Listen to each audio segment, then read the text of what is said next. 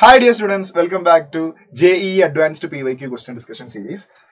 Today we have a simple and interesting question from the chapter Wave Optics. See, a parallel beam of light strikes a piece of transparent glass having cross section as shown in figure below. The correct shape of the emergent wavefront will be. So we need to find the correct shape of the emergent wavefront. So the incident wavefront, the shape of incident wavefront will be plane because these light rays are parallel to each other. So parallel beam of light is incidenting on the glass slab. So incident wavefront will be a plane wavefront. And if you look at the shape of the glass slab, the upper part of the glass slab is similar to a convex lens. So this part is similar to a convex lens. And the emerging light rays will be converges to a common point. Of course, this point is called the focus of that convex part.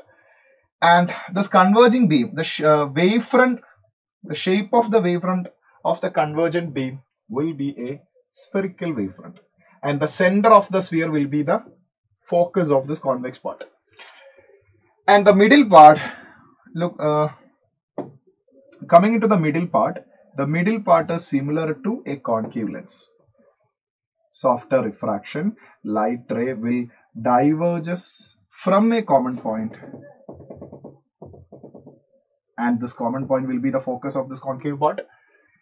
And the shape of wavefront will be spherical, but the center will change. And the shape of the wavefront will be like this. And you know that the ray of light will be perpendicular to the wavefront. Here also. Okay. So this will be the center of the spherical wavefront. And the third part is also similar. Third part is similar to the first part. Third part is also act as a converging lens or convex lens. Here it is similar to a convex lens. So after refraction, light ray will converges to a point also, focus of this convex part. And this will be the center of the wavefront, and the shape of the wavefront will be spherical. Shape of the wavefront will be like this. Okay. So by connecting these two shapes, you will get a shape like this. So this is the first part. And second part, this is the first part. And second part is like this. And third part is also similar to the first part. And third part will be like this. And this will be the shape of the emergent wavefront.